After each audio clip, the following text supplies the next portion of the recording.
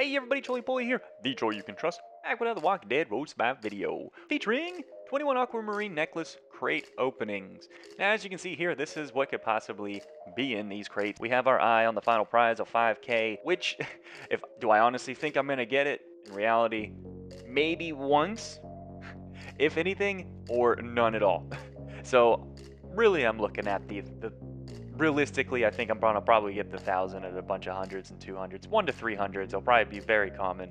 But other than that, let's start crack-a-lacking these babies open. Okay, so now let's start opening these necklaces. Here's the first round. So one thing to keep in mind is I will be keeping track of the aquamarine necklaces obtained throughout this video, in each corner of the video or somewhere in the video where it's not crowding what's happening. So, next up, second one is, first one was 2 300s, this one will be 200 and 200. Still on the lower end of the spectrum, it's just not really what I'm looking for right now.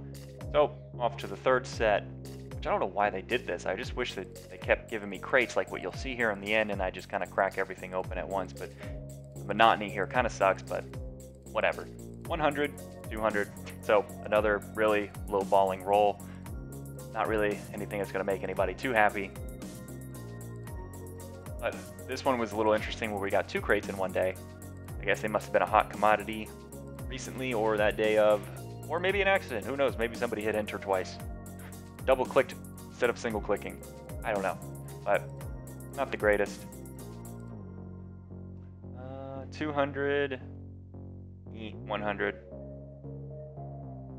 Expected. And then I think this is the last one I did such as this, and then we go to whatever's in my inventory and we just start pulling. There was, after a while, I mean, I just started to feel like these weren't worth it.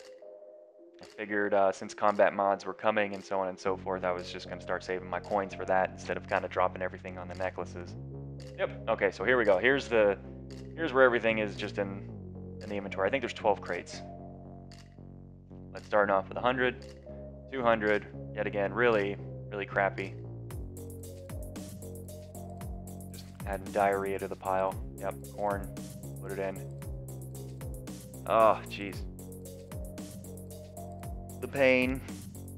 The pain! Oh! There it is. Yep, there's the 1,000.